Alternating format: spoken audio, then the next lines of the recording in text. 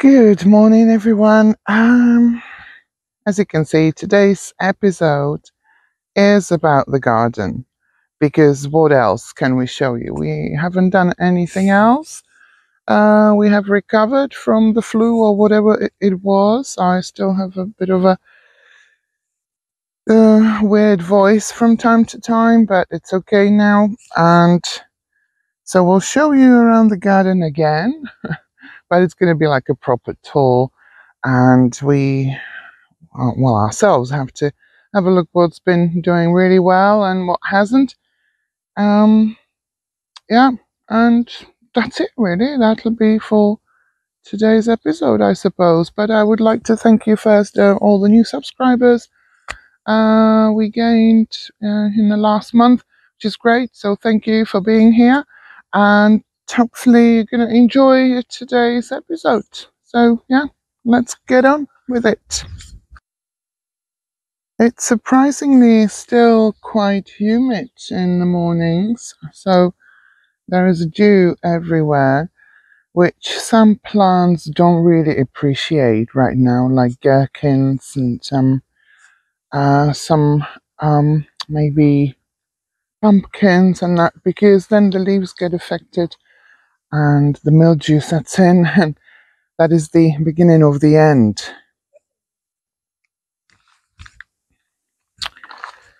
So what do we have here? Okay, so all the peas, well, almost all the peas are almost gone. And here we have the salad cucumbers, which, like I said about the leaves, the bottom leaves are a little bit stained now. The tops are doing really well. So there's one there. We've already harvested like 3 cucumbers, and so there's another one there. It's a big one. Yeah, so hopefully we're gonna get some more than just 3 or 4 or 5 cucumbers, but it's, it is the leaves that are being affected, and we can't do much about that because we don't want to use too much chemicals, or any chemicals really, but sometimes we've got to. So on the other side of the salad cucumbers, we have more carrots we've sown, and beetroot also, which is doing really well. We have beetroot in different places.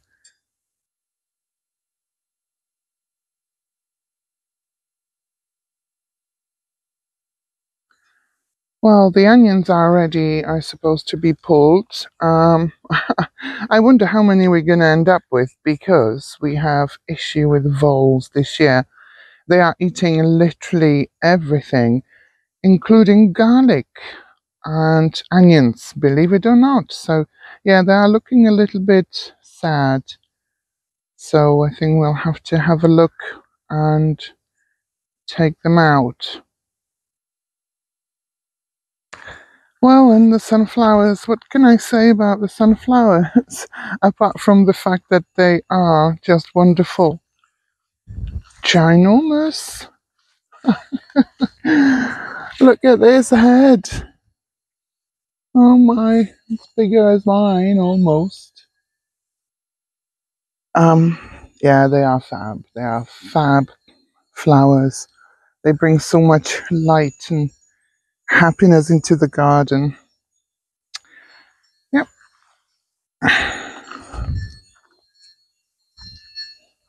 It's neighbor's sheep.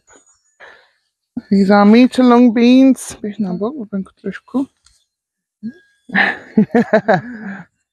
not really meter long, but good 50 centimeters. Yeah, look at them. That is. Huh? Huh? Gee, wow. Yeah, I know. Uh-huh. It's ready. Mm-hmm. I thought? I know. I know.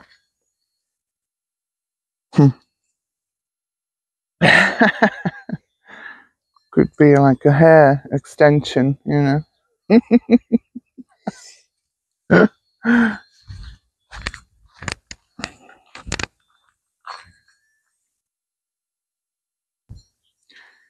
Okay, the beans are quite hard to see sometimes, so because they are, yeah, just long and thin. You have to search a little bit. Yeah. These are still too young, so we'll leave them. But there'll be plenty of them coming.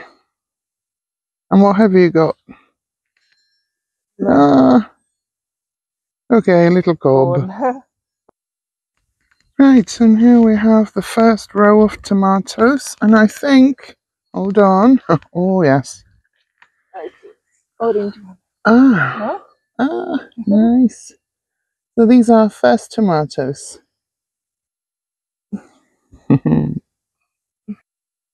So the corn hasn't been doing that well. I don't know why. We never tend to get proper corn, proper cobs. You know, maybe the occasional one or two, but yeah, not particularly great, really. Right, so we have like a mixture of things. So these are salads. They have gone to seed, which we're going to pick some seeds, and then the rest will go to the chickens and ducks. And of course, flowers, marigolds, teddy bear sunflower, plus this is actually not should. This is a cosmos, but it's still not flowering. We have other 3 or 4 plants, and they are just huge this year. So I've sown many petty pans this year. So we are inundated with petty pans. They are literally everywhere, but they are beautiful. They are delicious as well. So here, this is the pumpkin. It says kuri kuri pumpkin. Can you see? Yeah, I think you can. And yeah, more petty pans here. We also have some butternut squashes. And okay, let me find some. I think it was here. There are a few butternut squash plants, but well, I can't see. Oh yes, there it is. Yeah. Can you see? Oh dear. Yeah, beautiful. We have, of course, more than that. Strawberries have been doing exceptionally well this year, and so far it is the best of 5 years' harvest. We started picking strawberries in June and keep picking them every other day. There are plenty of new fruits appearing at all times, and I suppose it is the water that is very abundant at the site where the strawberries are. We replanted quite a few plants here last year in the spring and added sheep manure plus straw. They didn't seem to perform well last year, however this year is a different story. We tend to eat them fresh, as I think making a jam is a bit of a waste of the delicious flavour and nutrients you get when eating them fresh, still warm from the sun.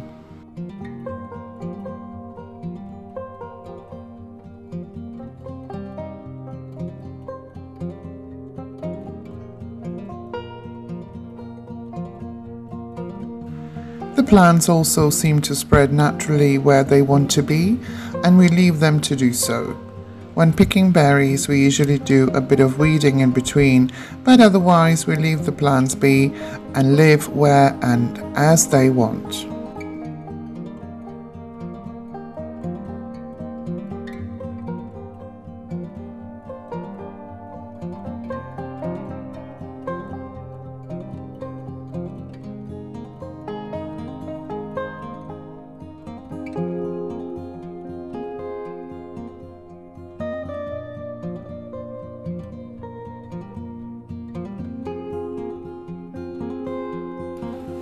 A little bit of weeding is also a part of our morning routine in the garden.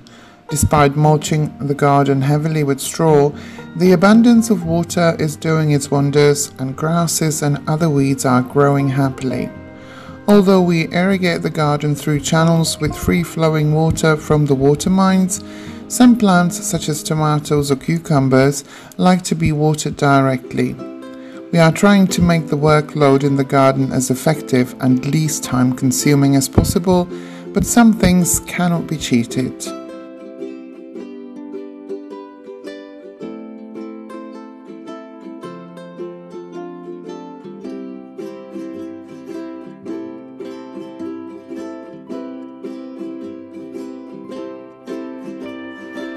Our garden is planted haphazardly, but also with intentions.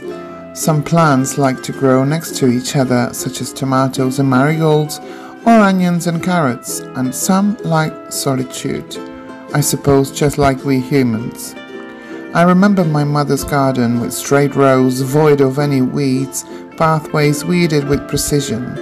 And then there was my grandmother's garden, full of diversity, smell and colour. Both were doing well in their own way. So whatever you do, as long as it's thriving, keep doing it.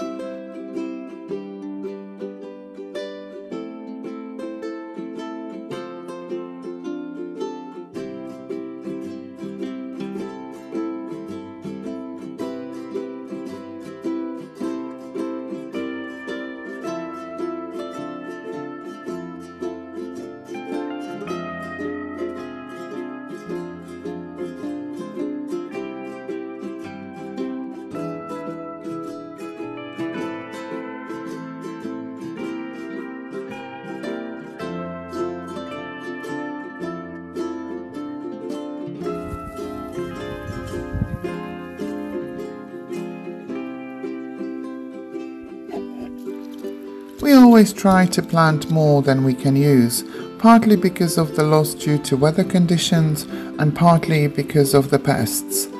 Like this year, the voles are everywhere and eating literally everything, including garlic, onions and potatoes. Carrots seem to also be good for them.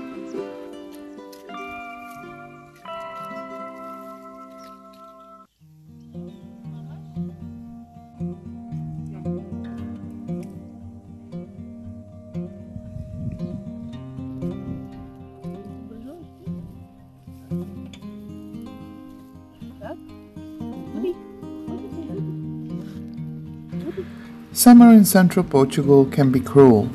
High temperatures, dry winds and sticky nights when temperatures don't drop below 20 degrees Celsius are something to get used to, if you ever.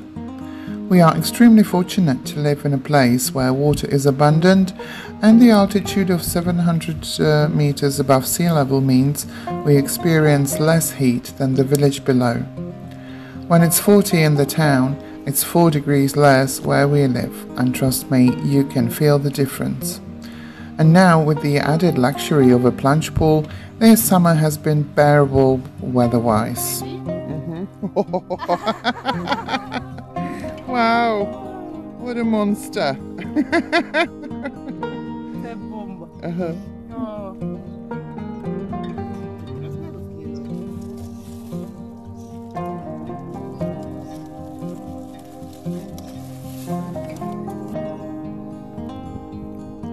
Beauty.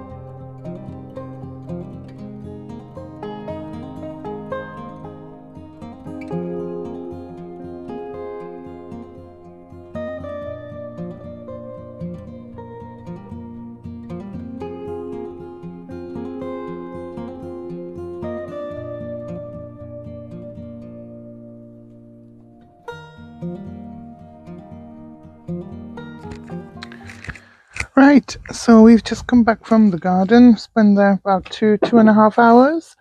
This is quite normal in the morning. Sometimes it's only me or Susanna. We've done quite a lot anyway. So, and I picked what was ready, but I'm sure I've overlooked something. It happens all the time. So in this bowl we have a mixture of beans, the meter long, some tomatoes, raspberries, strawberries, and these little beauties, which are nasturtium seed pods, which I'm going to tell you later what I'm going to do with them and what you can do also.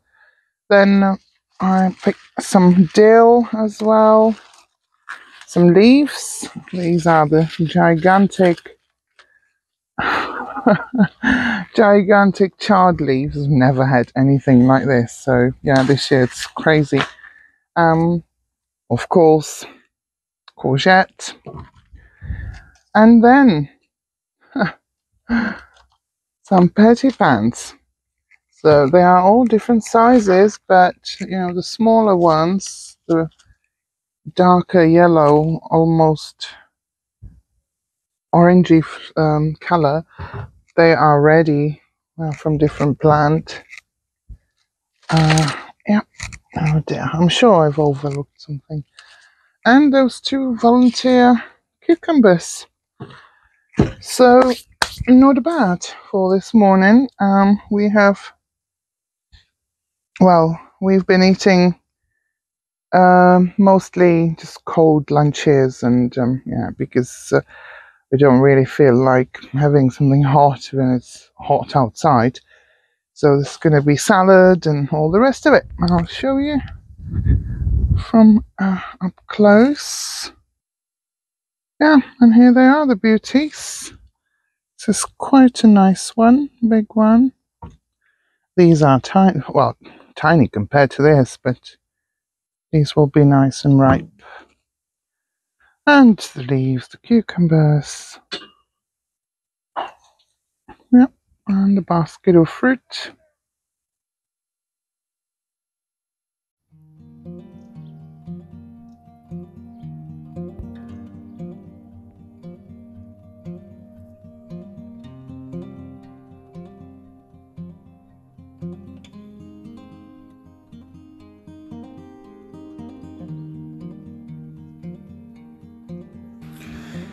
And so the answer to a question, was it all worth the effort, is simply yes.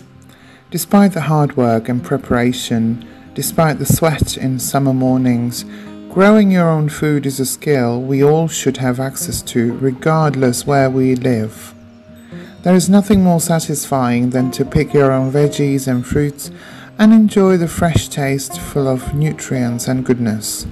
We mustn't also forget the benefits it brings to our overall well-being mentally and physically.